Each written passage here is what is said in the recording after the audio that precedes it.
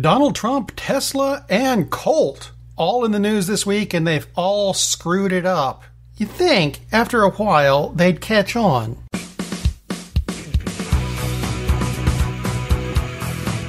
Welcome to the the-fwot-show on the Coil Entertainment Network. I'm Rob Steele. That's Jesus Jones in the background. And so I was looking back at when Donald Trump addressed the United Nations last week. And he said his administration was better than anyone else's, and everyone had a good laugh at him. Now, Trump didn't realize they were laughing at him and not with him, but that's to be expected from the Nimrod.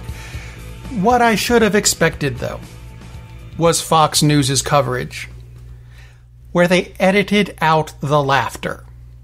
Behold, the news that doth be fake. Yeah, if you edit it, it doesn't count. Twits. News of the week that makes very little sense. Granted, a lot of the stuff on the show is not going to make sense this week. Be forewarned. News this week from Tesla, who I think is a magnificent company, and if they want to send me a car, feel free.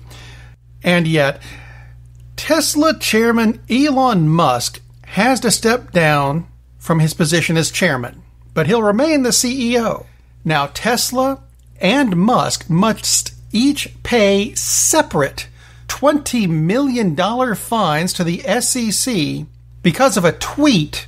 That's right, a tweet. Came from Elon Musk himself, who said something about buying back the company and making it private. And that made the SEC go, oh, you can't do it. By the way, it's Securities and Exchange Commission, not the Southeastern Conference. I realize football is going on, but they really should have separate acronyms. Just a thing.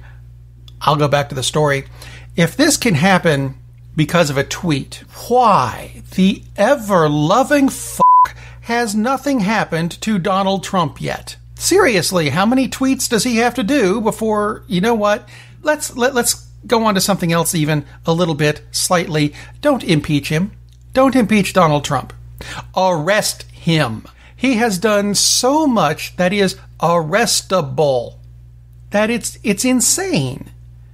And he can't do the job from jail, so he's effectively fired. Meaning, we can rebuild the country starting now. Granted, we can't do it with Pence, who really should be in the same cell. 'Cause both of them, big jackasses. I'm just saying. I'd like someone who's a bit more consistent, a bit more stable, a bit more reliable. How about Kris-Davis? Do you know Kris-Davis? He's an outfielder for the Oakland A's. Now, while he did hit 48 home runs this year, which is a career high for him, it's a spectacular thing, good for him, his batting average is only .247. The reason I bring this up as consistent and why it ties into everything else is it's been .247 for the past 4 years. Do you know how hard it is to get a successful base hit 24.7% of the time in 4 consecutive seasons? I mean, that's just weird, isn't it? It's also the only way I could figure out how to work it into the show. Congratulations, Chris. There's a post circulating on Facebook showing a picture about how the company Colt won a $57 million contract for M4 carbines. Carbines. Carmines? F*** it. Guns. M4 guns. Whatever. Now, I had initially passed on doing anything with this story until my friend and show listener, Garrett, what's up, dude, pointed out the issue.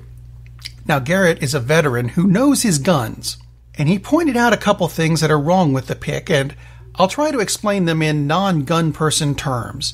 The magazine, which is the thingy that holds the bullets, it's covered in blue tape, and that blue tape is supposed to be the label that means this magazine shoots blanks.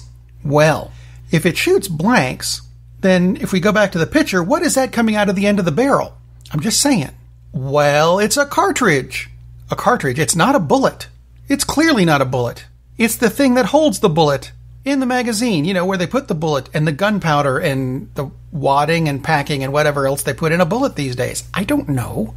I'll ask Garrett and get back to you.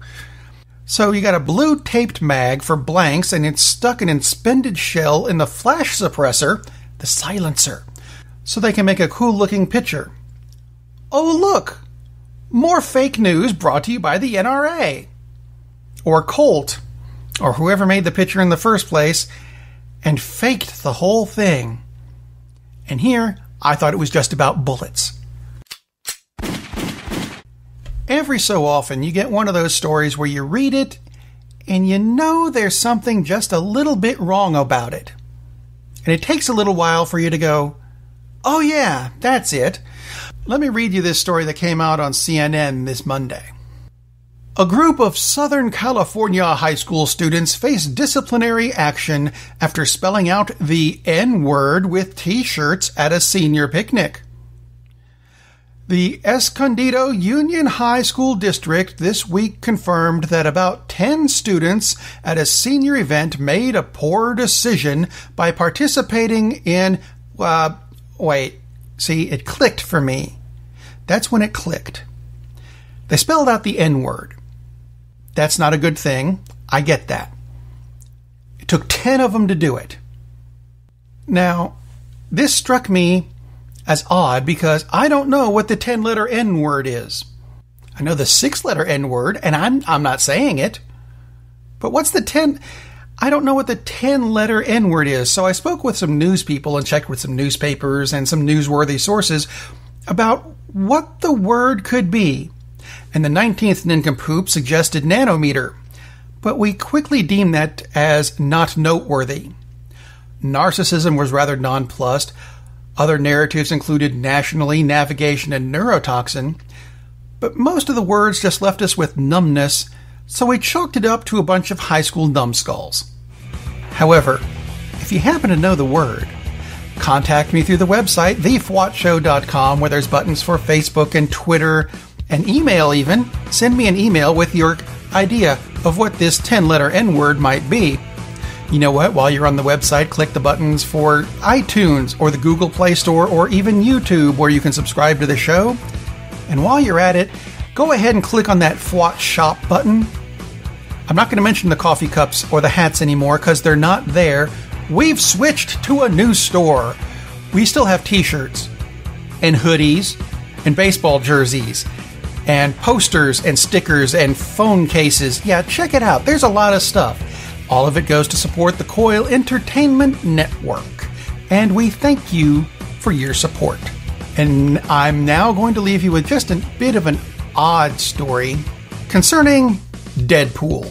That's right, the Marvel Comics anti-hero, or whatever, was shown in Utah, which you'd think in Utah would be a sin as it is, but it isn't, apparently. Now, there's a series of theaters called the Broovies Cinema Pub, where they serve alcohol during movies. Well, you know what? During an R-rated Marvel anti-hero movie, I can see that working. Except their liquor license hadn't gone through yet. You think they would have learned when they showed Magic Mike 2, and they did have a license then, and they got fined the same then, but they didn't and did it again. So, U.S. District Judge David Nuffer, I didn't name him, ruled that the law was in violation of the First Amendment and should now be eliminated. And now, more than a year later, he ruled that Broovies should not have to pay its legal fines for the case, and that the state has to reimburse Broovies $474,455.22. The moral of the story is, don't f*** with Deadpool. Okay, if you have a better theory, let me know. In the meantime, be safe, and I'll see you next week.